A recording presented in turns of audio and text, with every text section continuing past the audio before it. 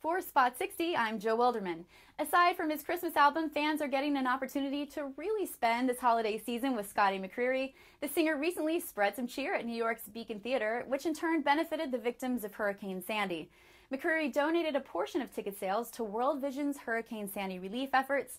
The American Idol alum says being from North Carolina, he's seen firsthand what hurricanes can do and wanted to show his support.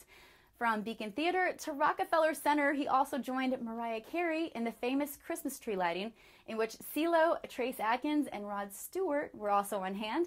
Then there's his holiday TV special, Christmas with Scotty McCreery and Friends on GAC, as well as that Christmas album we've told you about. It's safe to say that he has us all covered this holiday season, and let's not forget this busy guy is also attending North Carolina State University, where he compares balancing everything to being like Hannah Montana. He told People Country Magazine, people ask me, how do you do it? I say, I'm like Hannah Montana. I have my school life, and then I go on the road. I want to keep a balance of the two.